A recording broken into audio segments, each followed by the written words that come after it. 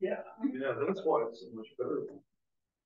Wait a minute, Xerox is what type of copier is that exactly other than brand? A toner Xeroxography. Oh, really? I think they actually, a thermal Xeroxography.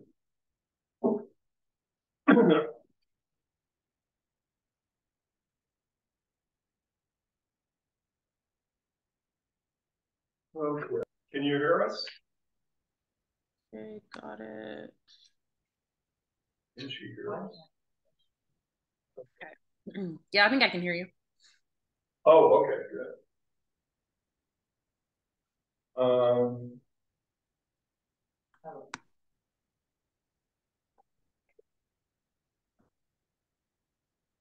So are we ready to start? Okay. All right. Calling the meeting to order here. Let's see, we've got, can you do a roll call to see who we have here? Chairperson Pat Rollins. I'm here. Vice Chair Ruth Ann Gilbert, absent. Member Twilly Abney. Here. Member Justin Kent, absent. Member Elizabeth Moore. Here. Present. Member Becky is absent, and alt member Monica Rasmussen. Here, present. Okay, sounds like we have a quorum, and then we have a member that is coming in over video. Okay, and so we have, I think, one person signed up for open comments, which is Joe Katarba, who's going to talk to us about the Friends of Wood Creek. Is that the correct name? Right. Okay. It is. Okay. The floor is yours. Great. Is he in a good position? He's in a great position. Okay. Good. I'm okay here? Yeah. All right. I want to thank everyone for letting me come and present kind of a new idea, a very new idea that we've been working on, several residents in Wood Creek. And I'll try to be brief and get the big points to you, because I think this is going to be a conversation between our group and y'all over time, very much, because we share some very similar interests. The actual current name for the idea is the Friends of Wood Creek Community Foundation. Friends of Wood Creek Community Foundation. And the basic purpose of this foundation, a 501c3, tax-exempt charity group, if you will, is to raise funds for special community projects. And the genesis of this idea came up, going back last year when I was putting a candidacy together for running for Senate. And I will not brag on that style, didn't work all that well, but it was a great experience, certainly was. But what I was thinking about was what would we do next in Wood Creek? Because it was striking me very clearly that we were taking care of a lot of the big problems, big issues very easily, very clearly in town. Traffic, we've got law enforcement, we've got streets, roads going, everything looking very, very good. What's going to be next for a community like ours? And it struck me that our community has been changing over the years that I've been here, 12 years. We're a mature community. We're not fighting crises every week because we're taking care of things in a normal fashion, the way grown, mature communities do. So the idea then becomes, and the question then becomes, what do we do next? How do we grow from that? And the idea of a foundation was a logical thing to pursue at this point, because it's tax exempt, and it gives the people who work with the foundation and contribute to it a chance to be personally involved with an idea, with the problem, the project. And so it doesn't have to go through City Hall anymore. It doesn't have to use taxpayers' money. That's why we have foundation. Not that the city's not doing a great job, clearly it is, but we're thinking about what do you do next with the community. And so I had several meetings with a gentleman from Texas State University, from the School of Business. He works with different organizations in terms of development and advancement, kind of guy who does 501c3 kind of work. and met with our mayor too, our good mayor on a couple of occasions to make sure we understand how the city and the foundation would relate to each other. I think we've got that pretty much under control. What we're doing at this point, and what I'm doing at this point, is assembling an organizational committee, putting people together to advise Kent on what we want to see in our 501c3 documents, but also to kind of give some thought to bigger issues such as how do you put a board together? Who would we consider for a board to be the governing portions of this foundation? And that worked very well. That's been really good. Mayor's been extremely cooperative with us and supporting us for this kind of activity. But if you listen to kind of things you're thinking might be relevant in terms of actual activities or places to raise and locate funds. I'm starting here. It's the first group in the city officially that I'm talking with because you all have done a tremendous job doing incredibly important things. Families moving in, for old timers moving here, for children, for the general overall functioning of the city. We would like to think in terms of supplementing that kind of activity. Think about those kind of things, or maybe city intervention, city taxes may not be the best way to handle it. And we're leaving that open-ended at this point to see what might come up in terms of actual projects we can work on right now. Let me start with one that's already working very well. That's our community garden. And I've been meeting with Cheryl and Claire, and they've just been tremendous. I mean, I wish I had that kind of energy to do the kind of things they do, maybe because we're half my age, it helps. But they've been just super setting up the garden, collecting donations from various places for supplies and tools, doing all those kind of good things you want to see in a community garden. They're excited about working with the foundation because the need for that type of activity never ends. They just keep going, all different kind of supplies, tools, and things you need to do. And you just can't keep going back to the city. This is the kind of thing that donations would be maybe the best place to go for that. So they're working very closely with us. Naming opportunities. One really neat thing about a foundation is you can get people to give money for something that they get direct credit for. And that's okay. I can see at some point maybe a bench out here, the third bench, Joe Catarba's bench. That'd be okay. And it's a good way to attract people to Or in one of our parks. Pardon me? Or in one of our parks. One of your parks. Well, one of the parks that we're going to develop on the south side of town. It's another issue we'll have to pick up the phone. But the issue about the naming opportunities is something we think will help us attract people in several ways, to work with the foundation, but also feel that they're part of it directly. Special programs for seniors, kids. Who knows what that might be as we get more and more invested in family life. We got to keep that open-ended, and we're very interested in keeping families involved with the foundation so that their needs are direct. Naturalist programs. I can see putting up one of those things they put up all over on Blue Hole and up further up north on how to look for birds and see natural stuff like that. That'd be a great project for the citizens to get together, to put together and fund themselves. People call it Joe Catarba's Bird Watch. I don't know. And so, again, at this point, we're putting all this together. I want to get the 501c3. You can't do anything until you get yourself organized. So it's not in place. Pardon me. It's not legally an entity yet. No, it's not. Okay. We've been raising funds to do this. It turned out to be more expensive than I thought it would be. But to be honest with you, I don't have the time to do this myself. Learn how to do it. So Kent's going to be doing the hard work for us on that. And so we've been raising funds accordingly to pay for that service. And they're going to go from there. Get it going. We have to have a board together. We need a mission statement, and that's what the organizational committee is going to help me do. Make sure we have a very viable kind of statement that's doable, not just pie in the sky kind of thing. Hopefully we do. And that's the big pieces, I think, what we're going to be doing. I want to keep the conversation going with this group because obviously we share a lot of simple interests, and we want to be helpful. Thank you. As much as we can, and kind of go from there. Yeah. Well, thank you very much, and we really appreciate your willingness to kind of carry the flag on this and go forward. I think there's going to be a great future for it. And we certainly want to be talking to you, especially as you get more active and get things going. But thanks, Joe. Great. And Thanks, the Joe. Friends of the Library was wonderful. When I started at the library, we didn't have a Friends group, and then we got one. Yeah. Wonderful. Great. Well, you know, that's one lesson. I've been learning a lot.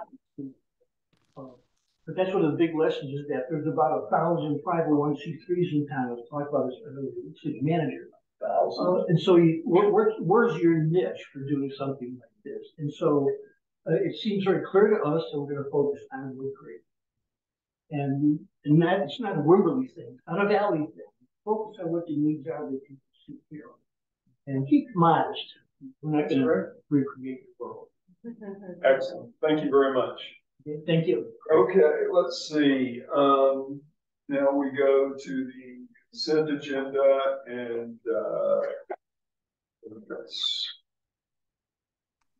does anyone want to make a motion on the minutes? I move that we approve the regular meeting minutes from April 19th, 2023. I'll second it. Okay. And you want to call the roll?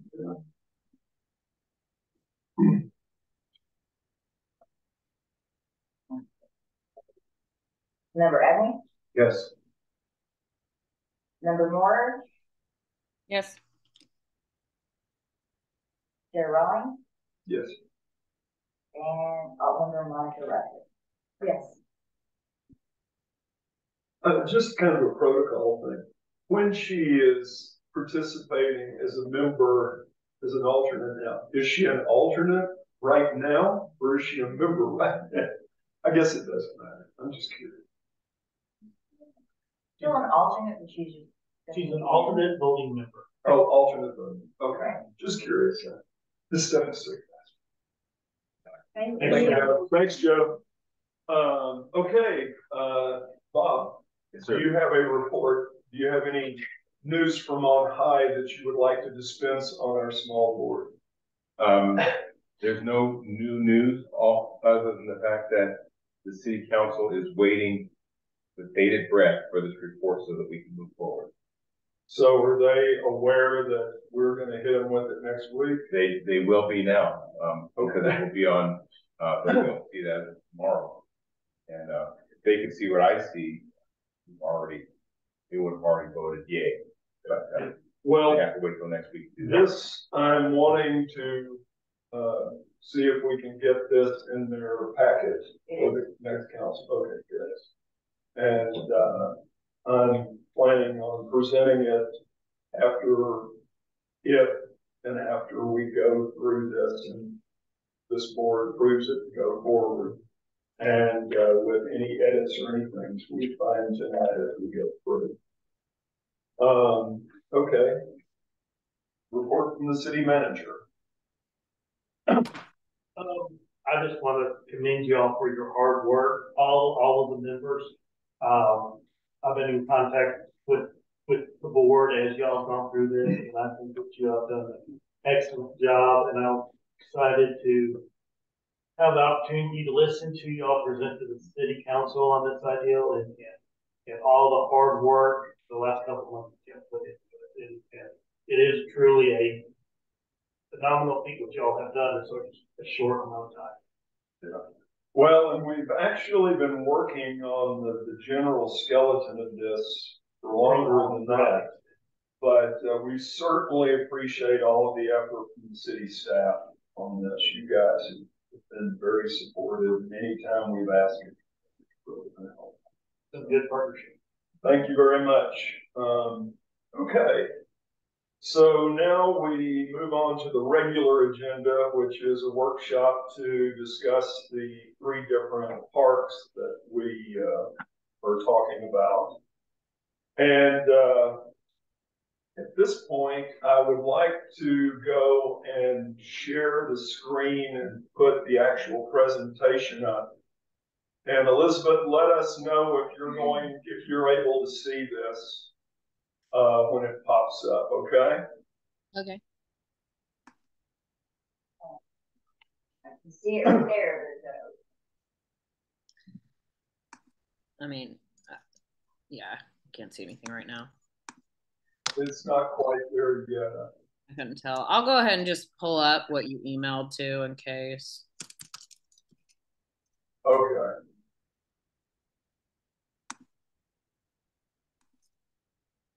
Well, I would like if we can get it up on the screen and here, it would just be nice for everybody to be Yeah, looking at it.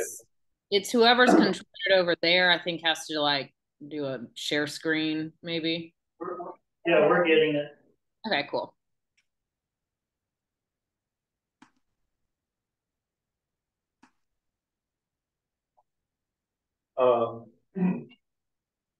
We have some printed copies here that we've already been looking through some of it.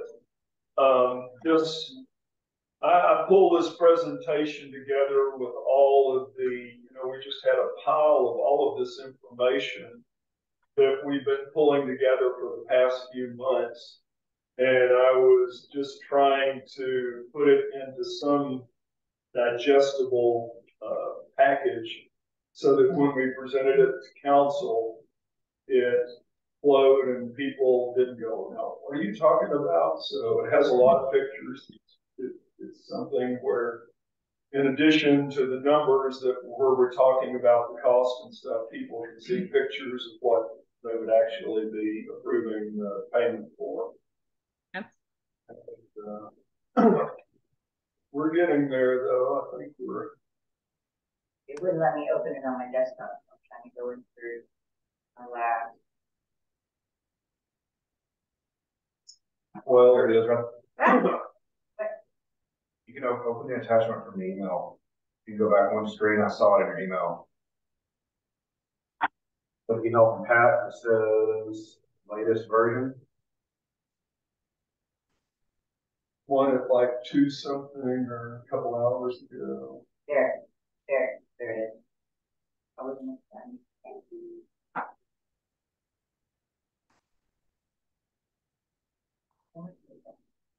There it is. Yay! We have, Elizabeth, can you see it? No, I mean, I can see it on the board on the wall behind the empty chairs, but it's not like splitting my screen. Oh, really? Huh. Yeah.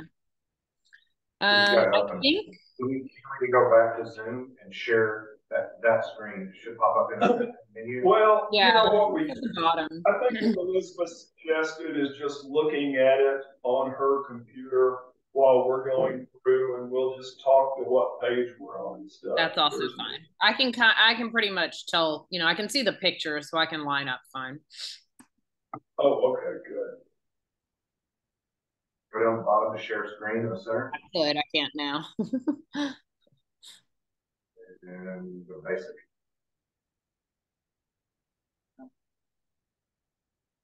Boom.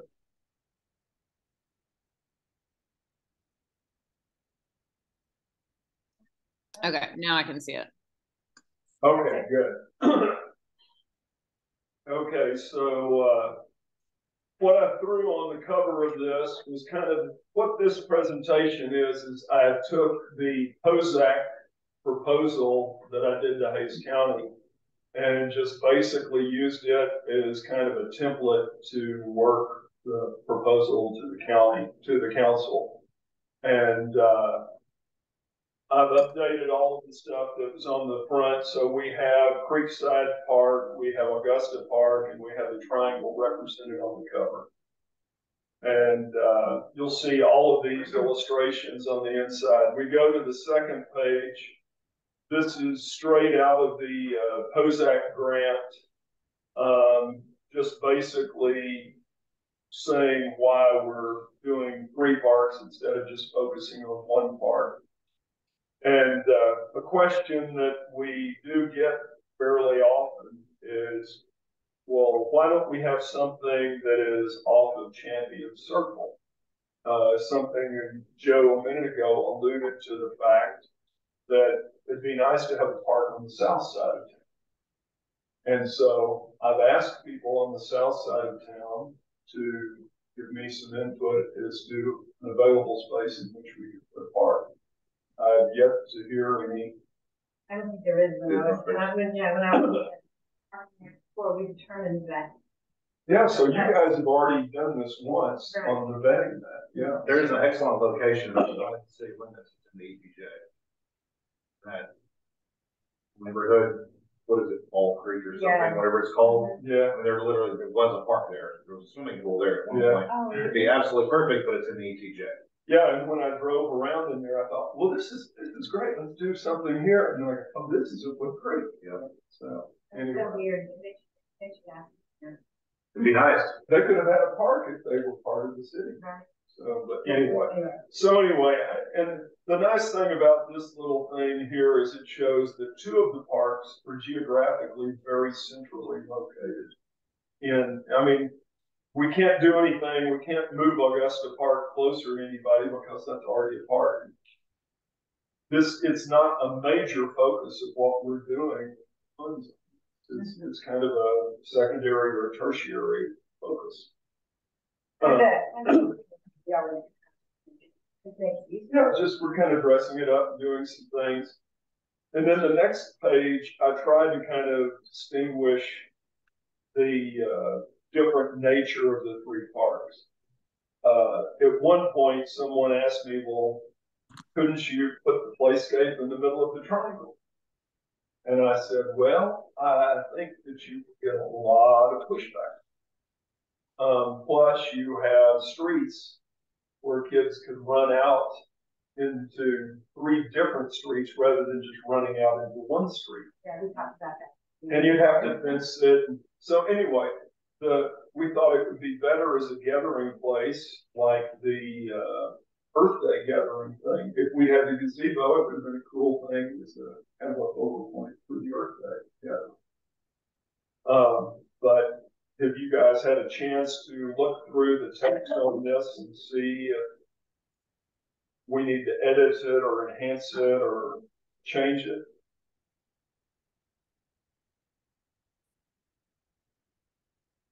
Because it's easy to change right now. Well, on the Creekside Park, you are going to fence it. Isn't that part of the plan? It doesn't say that. Is it part of the plan? Oh, yeah, absolutely. Yeah, I think I would add that in. Okay. Because as a parent, if someone bring a grandchild, expensive, and they go back And not an inexpensive part that we've accounted for. The age group also could be wider because easily it could be 3 to 12, not 5 to 12. That's what's on the playground. That's how they They kind of label it as 5.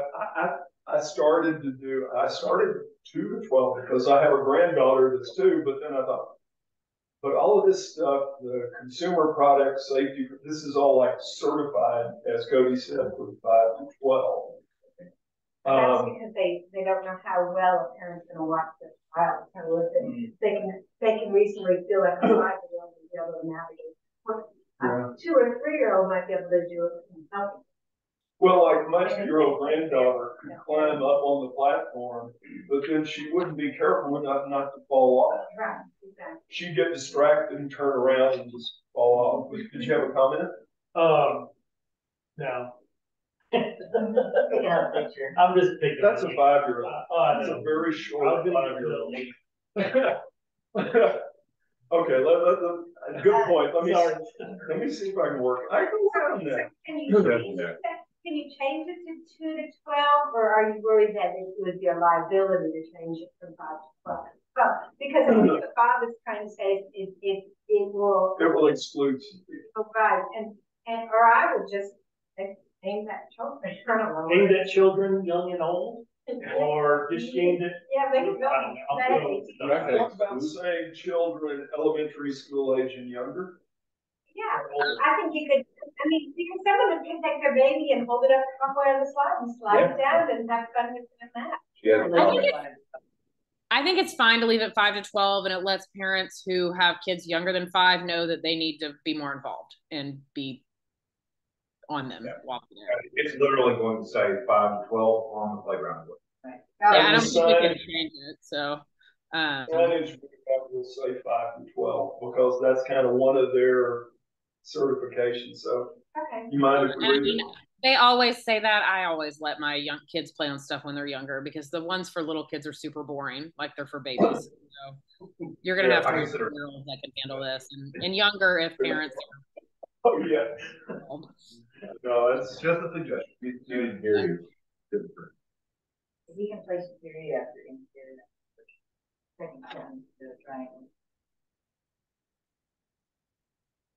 under the triangle. The very last. Yeah, like the last. Oh, okay. Period. Okay, excellent.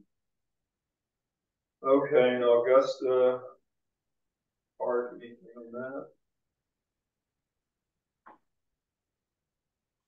Seems like it's better English to put a comma after the word parks. Parks, comma, that one, comma, okay, perfect. It just enhances our credibility if we are grammatically correct. Anything else on that? I think it looks good. Good. Now, on the next page, I didn't really have any way of depicting pictorially from more a ground level view what we were doing at Augusta Park. But I thought by showing this is an actual survey that we have of Augusta Park, which does have topographic lines on it that show where the slopes are and such. So as far as placing things, it can help. These honeycomb tunnels that you see in the upper right-hand corner, I placed over there near the two picnic tables because I don't know if it was you, Elizabeth, but somebody said it would be nice to have something for the small kids to play on while the parents could sit there close to them at the table. Did you say that? I did. And I'm kind of on the fence because I do think it would be nice to have it to the natural play elements because I think they could kind of be used together. But I do like that it's close to the picnic tables. I could really go either way on this if people have a strong opinion. I like your idea of having it close as, sometimes you just want to sit and talk to someone while your toddlers are crawling around. I think it'd be great. I do think that naturally kids are going to play longer in the natural play elements area though. So I don't know how long, like maybe I can't decide if it's better to have them together. I wish that we could pick up and move these picnic tables, but obviously we can't do that. But I think I could go either way on this. But if people have strong opinions about it, I did say that I do think it would be nice. It's just not really possible to have everything by the picnic tables. So well, when we get to Creekside Park, you'll see that I've got a couple of picnic tables in there. Suzanne gave me a Uline catalog that had some very cool recycled plastic, very heavy duty, pretty much bulletproof picnic tables. And I have two of them in Creekside Park. cool. They're about $1,200 a piece. We can either move one of those two, or if we have enough contingency, put another one over there where somebody could sit at the table and watch their kids while they're falling off logs. We also, a wooden picnic table is $110. Reasonable. Right. So basically, we just need to have some sort of sitting thing over there that's reasonable price. It's very easy to. So I need to indicate a table over here. It could be a big rock. It could be a stump. Just Yeah, but they need something to lay their phones on when they're texting people while their kids are falling off logs. So, anyway, this is being videotaped, right? Yes, Yeah. it is. Okay. So, I mean, I think it's cool to have the honeycomb down there, or if it's up with the natural play elements, I think it's kind of like a cool, like fort starter to begin with, So I think kids would kind of use them together, which I like. But I think there's advantages to both. So Yeah. And when we did the Earth Day event over there, we went to a good bit of trouble to start to stack up some of the fort building type of sticks and logs. And we have a lot of the cedar logs that are left over. We're talking about using to retain some mulch for different either play areas or walkways. We haven't figured all of that out, but that's going to be a do-it-yourself sort of thing. It's not going to be like we're going to pay somebody to do that. That'll be no reason to. volunteers coming and do that stuff. Mm-hmm. Were you going to say something, Elizabeth? No, I'm just agreeing with you. Oh, I've indicated the rain garden there, and I'm not going to talk about it a lot, but just for information, Becky Denton is going to buy some additional seeds. As we go there and maintain it and stuff, we're going to try to edit it a little bit. She actually wants to weed eat around some of the more valuable plants in there to keep the invasive ones from overtaking the valuable ones. So we're going to look at that, and we're going to better define where the borders of the rain garden are, because she thinks the footprint of it might be a little bigger than it needs to be. So we might be able to get a little more usable space around the edges of that. I think maybe probably want to define an area as they're going to be over the plain. That way they kind of recognize that, oh, that's a rain garden, or parents can recognize, oh, that's a rain garden. And it's not just weeds. You know, I don't know what we, and it could be future stuff. It doesn't have to be on this. Well, we could actually make, we're going to have a bigger rain garden sign, and that's shown on a subsequent slide. But we could do some little just stakes that say rain garden and put those every 10 or 20 feet, and just little ones that somebody can see and know that's kind of a. The road idea is kind of nice idea. You could do it. That's nice. Do the road, and that would be more of a visual reminder for children. You know what I mean?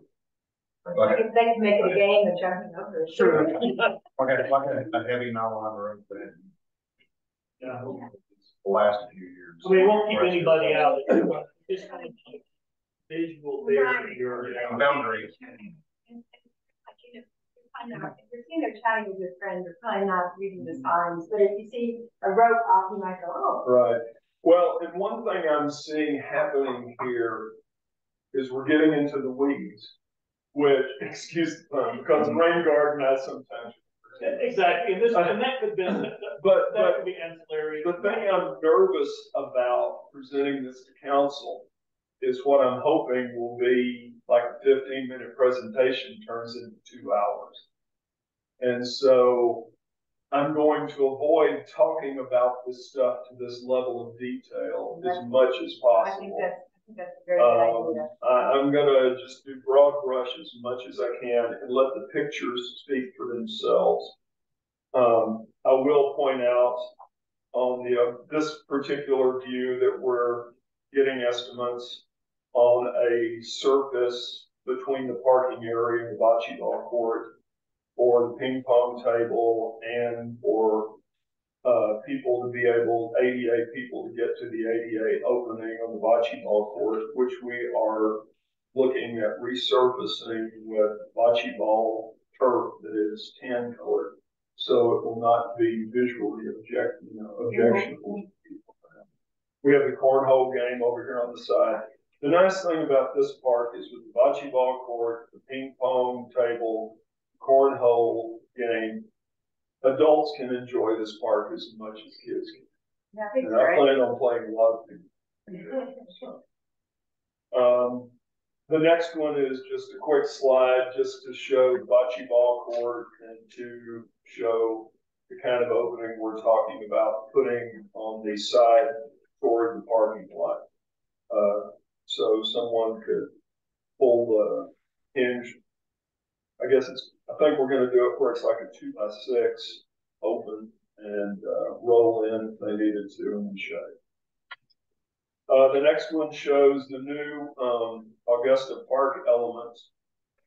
And one question I have for the board is we had talked about different options on the ping pong table. We talked about the concrete versus this one.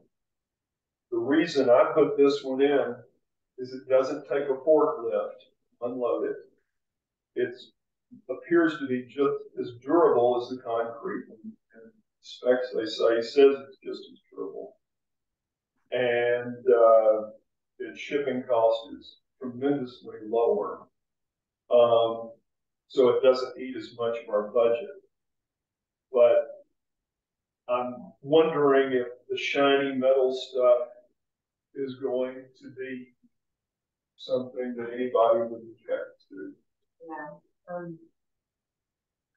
It could be, but you know, Well, yeah. and then it saves all that money and it's more practical. Yeah. And it's actually, the surface of this thing is graffiti proof. You can actually, like, you know, apparently the surface is graffiti resistant. You know, the different materials they use with that. Well, that's good. Yeah. And we've got the honeycomb tunnels we talked about earlier. Where to put them is a question mark, but that can be addressed as we get into the weeds at a later stage. I've shown some of the. Oh, okay. This is a small question. The cornhole bean bags, are they going to be provided there? Okay. Okay, good thanks.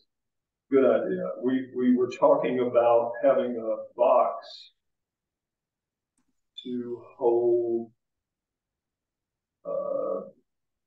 game, what do you call them? Game elements, game pieces. What would you call them? And pieces. Just a weatherproof box. Oh, okay. When by home you go A deck box. Yeah, just like that. like I have by my pool box, deck box, something like that. Probably somehow incorporated into the sign. The big message board, whatever it is, you know, about 2 benches or 2 picnic tables that are out there right now. And it would be nice if it was probably wood and it looked a little bit more natural instead of a big plastic box out there. But anyway, I'm just going to say a box to hold the game pieces. We can get into what that is later. Thank you for pushing that. And then I was basically showing 2 of the existing elements that we're planning on putting it as one of them's already over there. The upper right-hand corner one is over there. And then the one on the left is currently in the triangle and is to be moved over there. And that would go over in that corner where the natural play elements are going. And then we have stumps and things like that over at Creekside Park. We can move over to the loose park areas. And then we can also get a lot of the sticks and such that we saved from the Earth Day thing. We have a couple of very nice signs that have been prepared by the Cypress Creek Conservation District.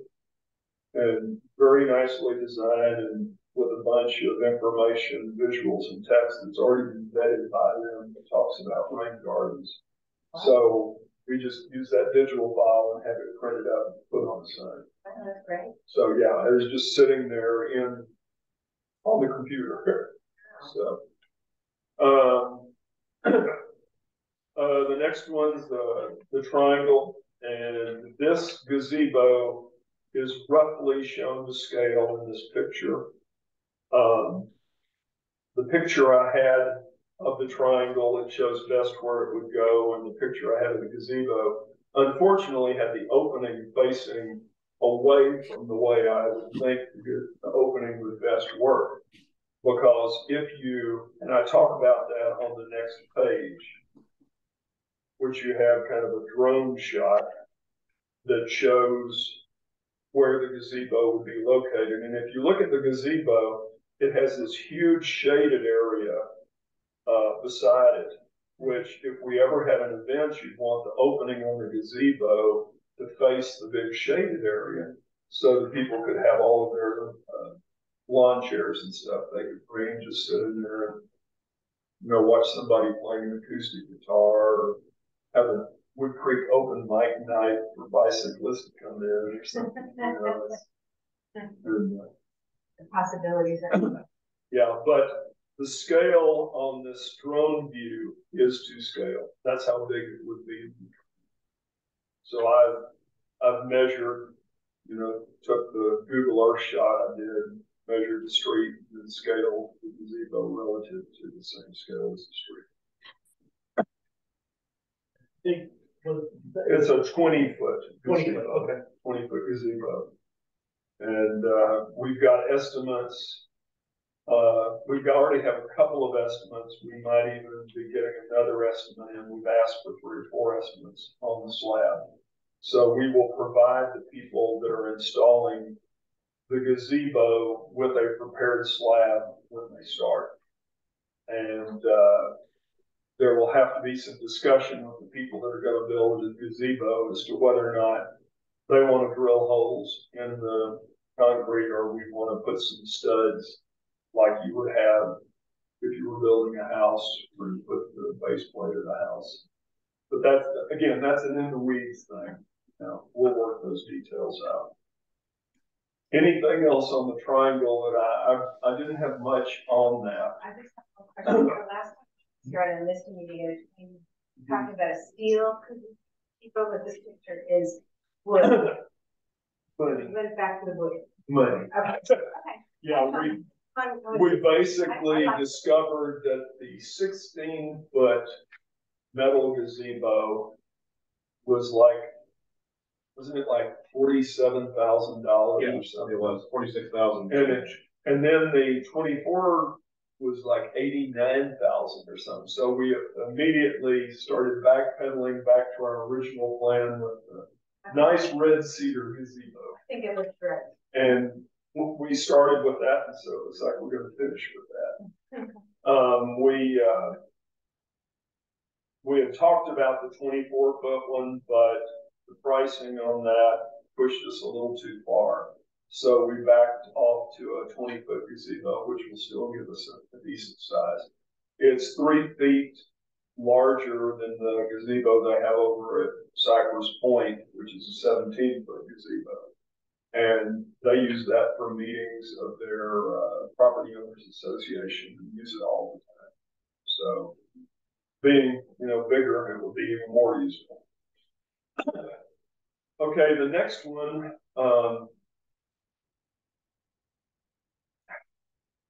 I debated on turning this one sideways to get it a little bit bigger, but all the text on it was oriented the way it is.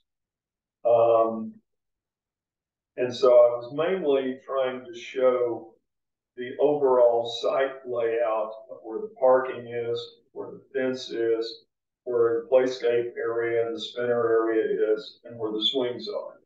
And this was not a view for people to go in and try to read all of the 4-point type on it. But I thought I would leave that in there to kind of infer that it was not just something that I photoshopped up. This is based on, engineering drawings that they've done. It's overlaid on a tree map that we have of the site. And we worked very hard to avoid taking down any significant trees in the area. And a former member of the tree board was over there when we evaluated the trees that we were talking about. And seemed to think we were being fairly judicious. Okay. If you're at that. I'm going to unfortunately be presenting this, so I'm not going to be able to hand it off to you, but I don't know, maybe we could have the whole board. That's another thing. I'll call in. Okay. I decided on my own to put an easement going down the side of the park. You see that kind of gray stripe going there. And it's about 10 feet wide, and there will be 2 removable 8-foot sections of fence at the front of the park that you can unbolt and remove the center pole. So if you need to bring in a front end loader or a skid steer and put more of the engineered wood fiber in, you can do it without having to go through a 4-foot gate with a wheelbarrow. Wonderful. So, and we also had talked at one point about incorporating another 15 or so feet of the Hall Creek property from the golf course. But that is really up in the air right now. And from what I understand, the duration that they are offering on it is not terribly long. At this point. What they offer? Really, they haven't offered any. We haven't gotten that far, but information from them were like 5-year lease. That's And you don't build an ornamental iron fence on something you lease for 5 years. I think we haven't, I mean, that's just, yeah. I mean, we haven't even really, we're a ways away. Let me just say, we need to proceed without that. And if we ever do come to a resolution, we already talked about being able to move. Yeah, I've talked to the fence guy, and he said you can even just take this existing fence and use a grinder and take the fence down and just move it out and sleeve where the posts go in, drop them back in. Or you could make all of the panels on this side of the fence bolted on instead of welded on. And so you can unbolt those and just take them and reuse it. What are your thoughts on that, Cody, as a construction dude? What do we gain at this point? If all of our equipment fits within the city property, what's the benefit to the city or the public in using that golf course land? Probably not a lot. And during times that is a floodplain.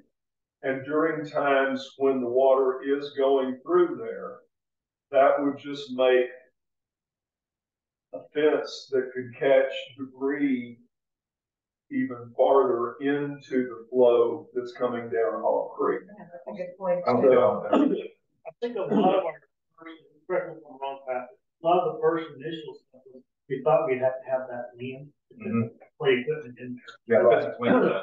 Right. The swing set was Right. All of the old that the park board has looked at fit currently in the space we have. I don't feel that really that land gives too much benefit to the park. I don't either. And I think we ought to just stick with what we've got here. And later on, if somebody wants to do something that's outside of the fence on that property, you can maybe put a trail down the side or something if you want to. Right. But that's for later on, and that's not part of this discussion. Yeah. agreed. And I just showed where the park was in general location over at the right. That's something I pulled right out of the POSAC proposal. Closer aerial view that shows what the various elements are and calling them out by name. So if someone wants to, I'm really hoping that the council will take this document and read it like a book, instead of just waiting for me to read it to them when they, get to, you'll have the advantage of having your own printed copy you can take home here. Well, one of the things that I can do for this particular group is to state my overwhelming approval of this from the very beginning. And the fact that I know the deliberations that were made as far as, for instance, this large play piece compared to a lot of the other ones, and compared very, very carefully prior to actually deciding on this one, that considering all the rest Yeah, it's kind of a headache. and looking at the price points for each one, this one is by far and above the superior choice compared to a lot of the other ones that could have been made. And this one will also appeal to the largest age group as well, I think. I think you're exactly right about that. There's a lot going on in that place, guys. Oh yeah. And you add in the swings and the whirly spinner. It's, I was 5 years old again. Yeah, I'm going to be on the spinner myself, and I'm glad that Elizabeth suggested that. older kids like them. They're fun. I did want to confirm. So this is Cody. You were able to talk to someone. That Swerve zip slide is what we like customize, right? That was one of the things, yes.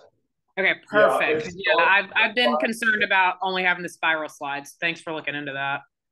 No, it starts at a 5-foot platform and goes down. Perfect. Oh, I love this. I love this.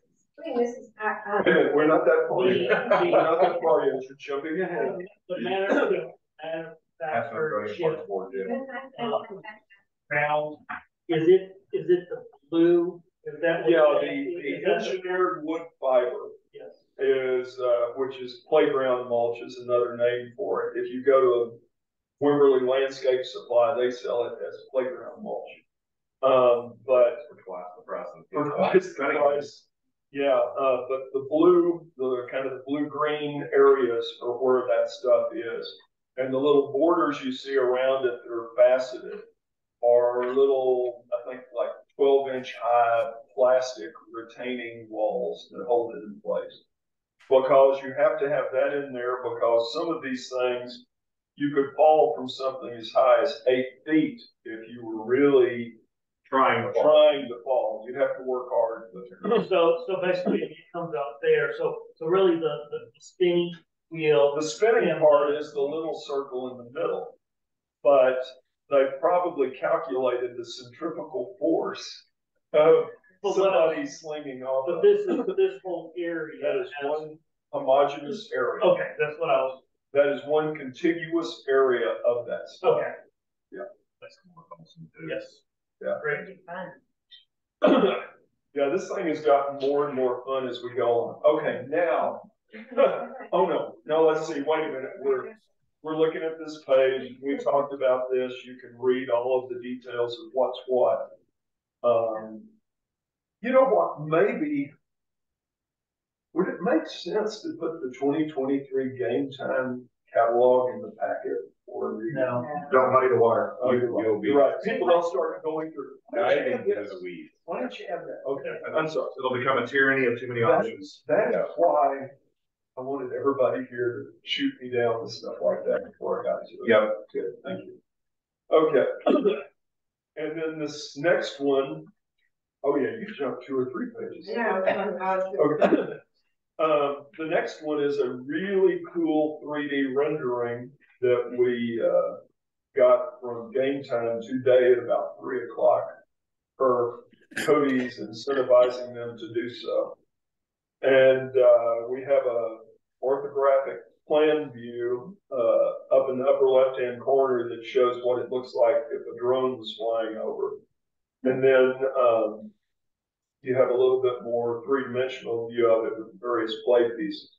When they provided it, though, and every time I've looked at this, I had no idea how big this thing really was. Large. But I knew that this platform where the swerve slide was 5 feet tall. So I put a mom and her very short 5-year-old. I think that's Yeah, that's a very short 5-year-old. But the mom, I calculated, is like 5.5 feet tall. Kind of an average mom height, right?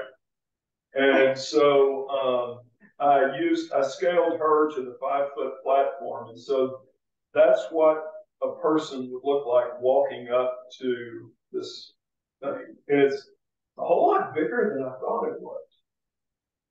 It's a big piece of equipment. There was some, I detected a little bit of surprise over at Cunningham when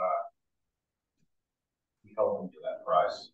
This place did? Yeah. That was not the price they wanted, so it just No. no one to though. No, they had this thing on this 30-day one-time deal, and it's marked down. It's $50,000 or $55,000. Yeah, it's way cheaper than it's listed at. This thing, if we had to pay for everything we're getting from Cunningham, this would use up all the funds we have in the whole budget. It'd be over 200,000. Yeah, it'd be 250 grand for all of the different Game Time, the Cunningham elements we're buying. But because they stuck with us, And they even went in and suggested little edits we could do that would save us money. So they've been playing very well with us. You had to kind of do a little bad cop every now and then to kind of remind them that we are a client and they do want to sell to us. But aside from that, they've been very cooperative and very helpful. Yeah, can't say enough about them. No, they've been really good to deal with that. Very interactive. Okay. Monica, to your page, you wanted to comment on these other pieces of equipment that are not in the playscape area, but well, the whirl thing is in the playscape area, but all the swings and stuff are in the back corner. And you were going to say something. Oh, no, that's this eye-to-eye, face-to-face design swing.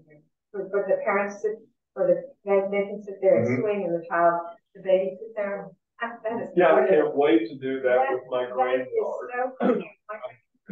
That is so I ran into that swing at City of Austin Park. That was close to our house when we lived in South Austin, and both of my kids were in that swing with my wife, and when they're babies, it was very popular. Oh, so much fun. Waiting in line for that. Yes, I can imagine. These are also great transitions. Excuse me, from one to the next one to the regular swing. Yeah. Those are great transitions. I would have liked to make the swing set larger. We don't really have a footprint for it. I thought it was really important to have two big kid swings side by side. So two big girls can swing at one time, all in one. That's two boys or whatever. Cool. And I think these things are rated even to hold a good sized adult. Aren't they rated at like 300 pounds? They're over engineered. Yeah. And the beauty, you know, we did have someone bring up concerns about the safety of swings. One of the issues was that on some of the wooden ones and such, bolts can come loose, and somebody swinging the top bar can like displace, and somebody can fall and really hurt themselves. But if you look at how this armature that the swings are attached to is made, it would be incredibly difficult for anything to happen to that. You use nylon lock nuts anyway, most likely. That's Yeah, I mean, these guys, all of their engineering on all of these attach points is way over engineered. This, by the way, is a piece of the rope flower, the big climbing rope thing. Have you seen this? Pass that down to Bob. And inside, look at the inside of it. It has that's not going to break. No. That has steel cables. You could basically pick up the whole park with a Sikorsky helicopter using the cables on this thing.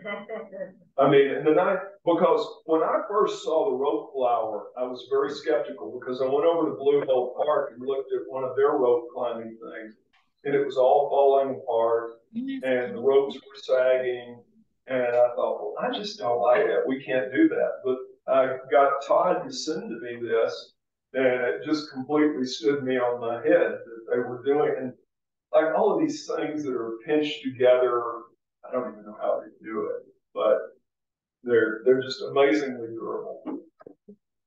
This whole park, the whole Creekside Park, is designed to be very, very low maintenance, very, very safe. So, yep. So, but go ahead, Elizabeth. Yeah, listen. All right, I just had one question, and of course, I still want the platform whirl, but can we get in a color that's not blue? Yeah, we have anything we want in any color we want. Okay, perfect. Everything else is kind of brown and green, so I feel like sticking to that and kind of making it look cohesive. That was the only picture I could get my hands on. And now that you mentioned, I mean, I'll take it blue, but I just wanted to make sure. No, it'll match the palette that we choose for the playscape itself. Perfect. Which is at some point we'll talk about it anyway. We're not. Is green okay? Anything that's cohesive with, you know, the lime green, the dark green, or the brown. I think would be fine. Maybe not the brown because that wouldn't show up good, but a green, yeah. Yeah, so I'll make that green. Okay, and I apologize for it saying Brook Hollow Park. I've already changed it on the original document. This was a leftover from the post. Okay, and this is this page is basically. Oh no! Wait a minute. I thought I had a version of this where I bolded the part where it said would now cost 320,000, 53,000 more. I don't know how that one was. Yeah, you got the very last sentence that's chopped off too, so. Yeah. Oh. Fix thing. Mine says will now cost 320,000. Yeah, but I had it bolded. Okay. I had it where it's like, you know, really jumped out. Fix, all right. Good. You can have my copy. So anyway, basically, I was just wanting to point out that we've been rolling the rock uphill with this on cost. And so we really had to do some edits on it to make it all fit. And so one of the elements that we did remove from the original POSAC grant was the large platform that was going to be built, but that would have cost us in today's dollars about 50 grand to build it. And the play value of that thing versus the play value of the other elements that we've done instead is about the same for a much, much lower cost. So we had to get creative on Augusta Park. And since Augusta Park already had other things going on, we thought that would be a reasonable thing to do. Okay.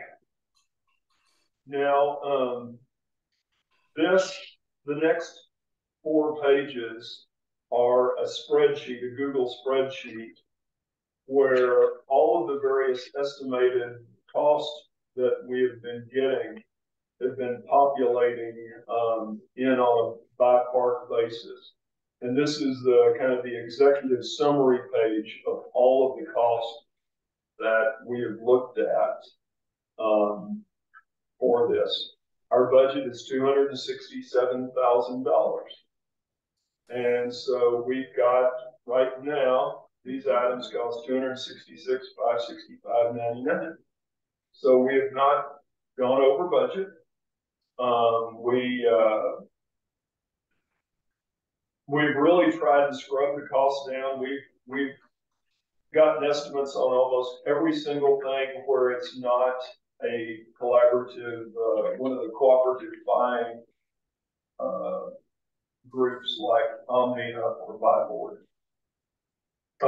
So we go to the triangle. And Pat, I did notice, oh, sorry, I was just gonna tell you, I did notice like one small error in something on Augusta Park, and I just went and checked it during this meeting, but it's only like, I think like $120. So I can email that to you. Which one is that?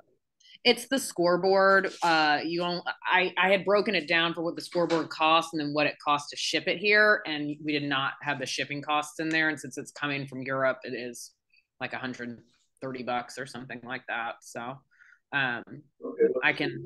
Yeah. We can take it out contingency. It's just so much better than the other options. Like it's not even a question, I don't think. And it's actually, yeah. So if you go to the Augusta one, I'll tell you how much it should be. That's fine. Just, yeah, email it to me and I'll add it in. I'll get it right because we're still under budget. And it's actually less than 120. I did the math wrong in my head. So, okay, cool. Okay. I'm going to see you right now. I think the actual budget is $267,500 because Pace County gave us the $200,000, and we were required in that funding agreement. Let me check real quick. What number did you say? 267,500? Yeah, 500. I mean, it's not a big deal, but I want to make clear that we. Well, that would be a good thing for you to correct me as I'm saying that, so the council knows we have even more money than we thought. I'd almost like that to happen. I'd be glad to.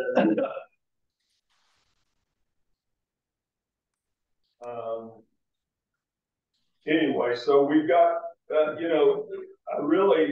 the main reason I wanted to bring all of this before this group was we talked about all of this stuff before these last 4 pages, but these last 4 pages are really what the board has to look at and say, are we spending our money well and correctly, and does this all make sense?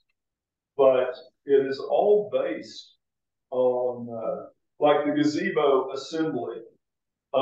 We have a bid from a local person that's going to put that together for $1,100 in 2 days.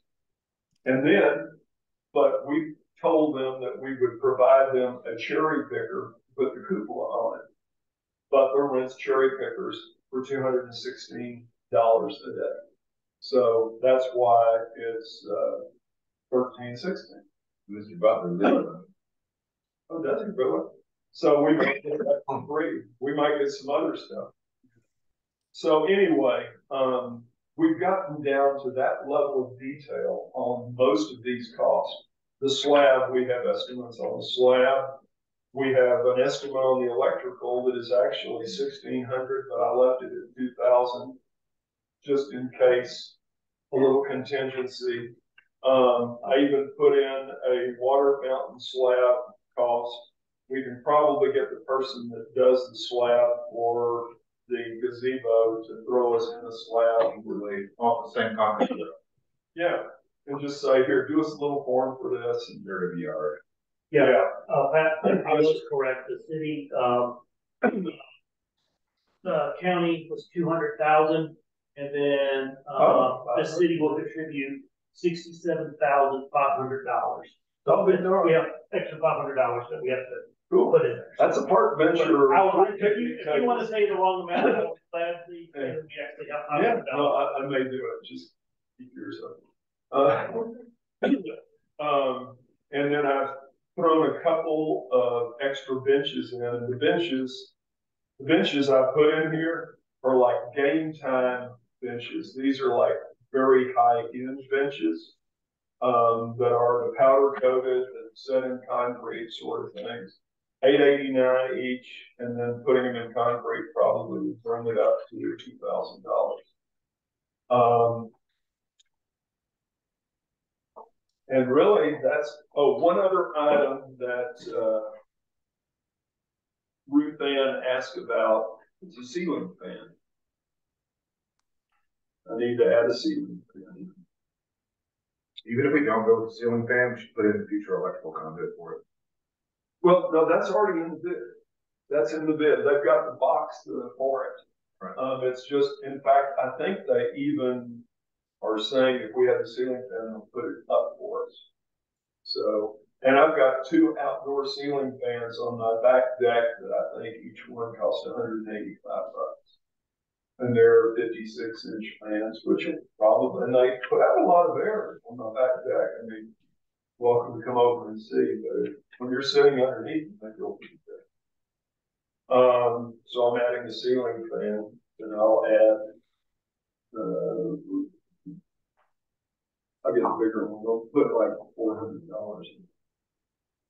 Do 5. I'll see how big a ceiling fan I can get for $500. Okay, what are those? I'll call it rep. Big ass fans? Yeah. Yeah.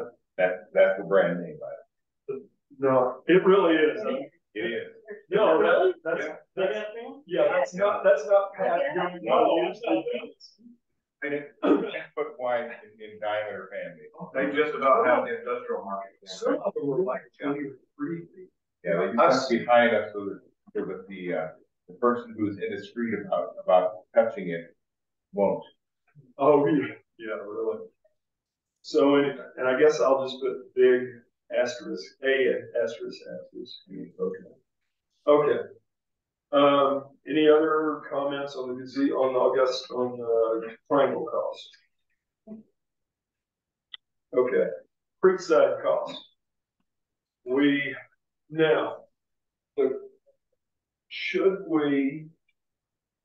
I think we ought to add an addendum to this that has the Creekside quote. The quote from Cunningham they sent us. Oh.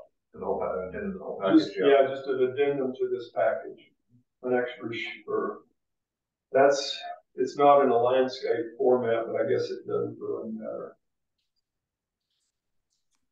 Doesn't matter if it's an addendum or. Yeah, I'll really just, out at all. Really fine. I'll just have it as a separate item in the packet, but,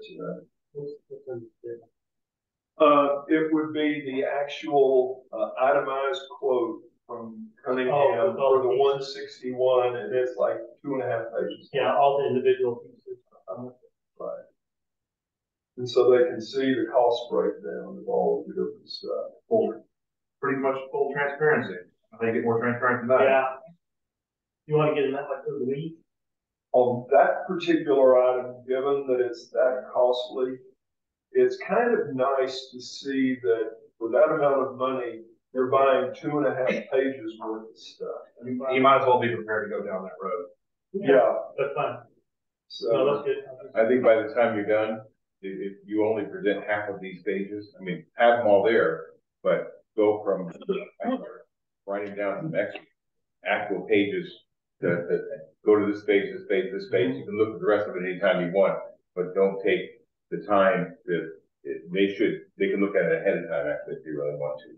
They look at the whole thing. So just fly through the first page. Yeah, so say, on this page, we talk about this. On this page, we talk about this. On this page, we talk about It gets serious on page 8. That's where it begins. And that's just the intro to the triangle. Miss 9, you look at 10, you show them 10 and tell them what these blue things are here. Are these numbered? No, I numbered them. Oh, okay. You use 11 specifically because it shows. Which one's 11? 11 is Creekside Park Playscape schematic. Oh yeah, that one. And this is the sizzle. This stuff is big sizzle. It is. You look at that picture and you're just impressed as all get out because of what it is. Same thing for 13. You want to show these specific. Tell them to look at these particular things. Go from that to 15. They can look at cost breakdown themselves anytime they want. Well, and Bob, I'm hoping as we go through this, and I know it will be a discussion. It will not be me just sage on the stage up there talking. It will be, and so if I get into the weeds or something like that, call me to task. No, just say, Pat, I think you don't need, why don't we go on to this or do on that, just call me to task on it, because I'm one of these guys that gets into the weeds real quickly. Yeah. And I'm not saying that because it takes time, it does take time, but they should have already looked at this as well already, the whole thing. So basically what they should be doing, my opinion, is asking questions, which you already have good answers for because you've been so well studied already. Yeah, we've tried to anticipate just about any question that anyone could ever have. I don't want to address that. It's very straightforward and it's funded. The bottom line is page 15 on the cost breakdown. 266, 599. Any more questions? And we have done everything possible to adhere to what we tell Hays County we would spend their money on. I think that.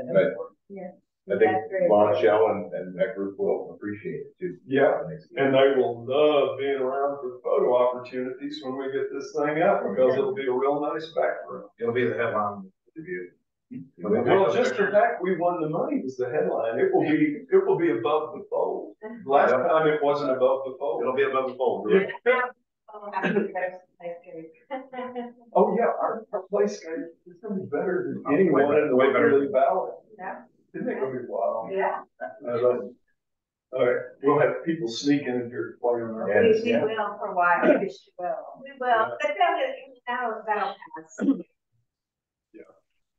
Okay, so We should get key fobs for everybody. You're right. No,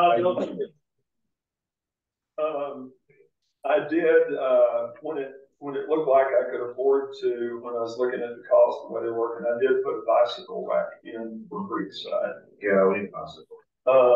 And then we've got 2 of those PVC tables, one of which could be reallocated over to Augusta Park if we wanted to. And it turns out, Suzanne, that those tables, everybody has. Wayfair has them. They all cost about the same, but they don't look exactly the same, but they're almost the same. But the Uline one is as good as any. The fence, one thing that really saved our necks on the fence is the discount fence guy gave us a killer quote on an ornamental. It's a hybrid fence, it's ornamental iron and a privacy fence. And I had a nice 20-minute discussion with the homeowner that lives adjacent to the park. And I asked for his input on what kind of fence he would like between the park and his house. And I said, you could have an ornamental iron where you could sit on your deck and look out through the ornamental iron and see the trees and stuff. Or you could have a privacy fence so you don't have people looking in on your backyard. And he said, I really prefer privacy. So the fence that we have around it is a 4-foot fence except for this 6-foot privacy fence. And I think the 4-foot fence, it makes it more welcoming. There is another park up near where my son and his wife live that has a 4-foot fence. I think it's kind of a standard thing for parks. It's not to keep deer from jumping in or out, and it's not to keep people from sneaking in or out. It's just to keep kids from running out in the street. Right, exactly. And it will have one of those, it will, the gate on it will be spring loaded and it'll have an automatic latch. So you'd have to hold the gate open for it to be unlatched. A pool gate. Yeah, exactly. Yeah. Exactly. So anyway, the tree work you've gotten us, that's a hard quote on the trees. The only thing we're a little unclear on is the landscaping. We've had a little difficulty, but we've got landscapers coming out of the woodwork around here. And my deal with that was build the park and then landscape it. Yeah. Because you have something to work with. Yeah. Yeah, because right now I think they're intimidated by fear of the unknown. I mean, let's say build the park and then landscape it. Build the park and then design the landscape to the park. Yeah. Okay. And let's see, so you got all the Creekside costs there. The Augusta Park, we've got the bocce ball turf and the bocce ball labor and materials that did you get the Pucci's quote, or was that Becky that got the Pucci's quote? No, that's me. I'm friends with the Pucci's and have seen their work, and they do a great job. So. Okay, good, good.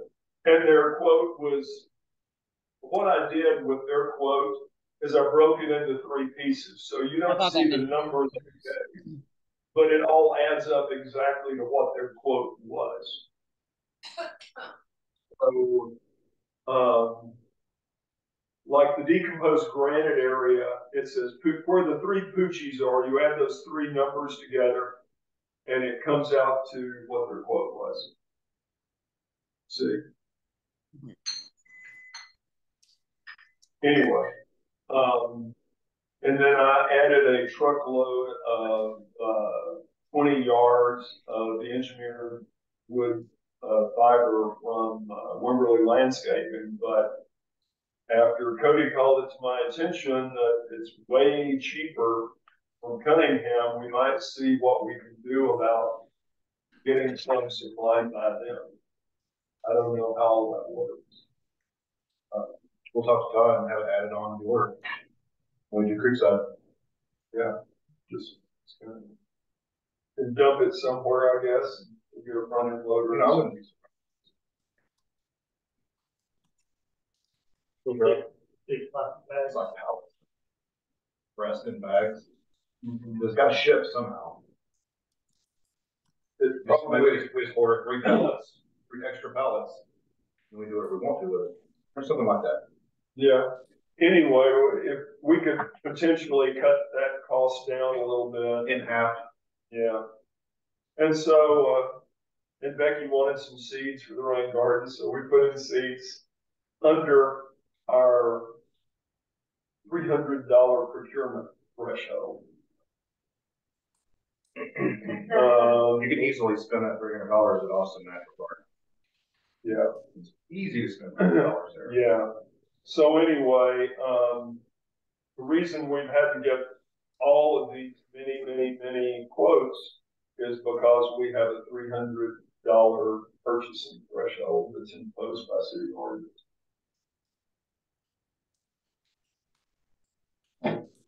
Anyway, so, and that is the presentation. And that is, I guess, that's probably the end of the workshop.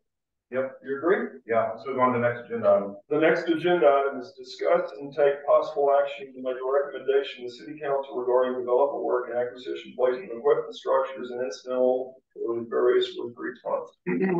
Do we have any discussion? No, I think y'all well researched this. I think this is wonderful. Thank you for all your work. Yeah, thanks, Pat. Well, it's not just it's everybody. The presentation is excellent. I'm one of the loudest, but that doesn't mean that I did it all. So this, no more discussion?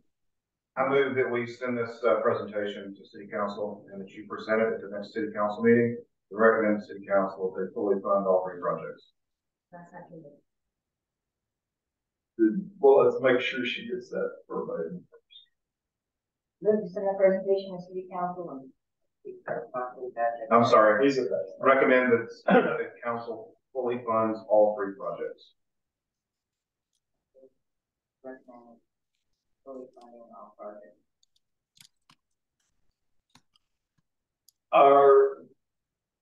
Can I maybe recommend a friendly amendment to that? If you want to. I was going to say recommend this project instead of all 3 projects. You got them delineated in 3 projects. Clearly. Okay. Well, presentation and in funding breakdown. Yeah. If you want to make it up the amendment, then go ahead. No, I would I call think it. that'd be a good idea. What? This project. This project. This project? Yes, this project. This is funded with one grant, 200,000. And so, although we're doing 3, it's 1 project. You know what I worry about? The council member that grossly objects some portion of this. Everything else is stalled. Well, that is your recommendation. Now, council, your recommendation is to fund this project. If they want to say, I move to fund these 3 projects, that's their call. But your recommendation to them is to fund this project. Does that make sense? They can always change the wording on their motion because yours is only a recommendation to council. Oh, then I'll change. I can amend my motion. Instead of 3 projects, make it this project, please. Okay. Is there a second? Oh,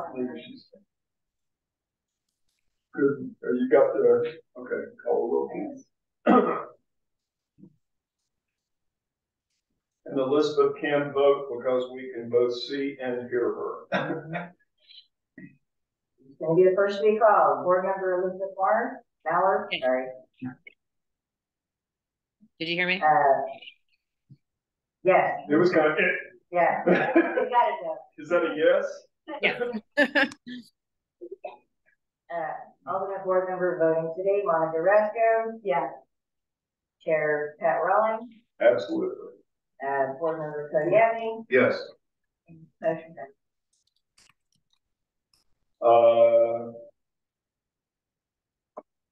Meeting adjourned. Great.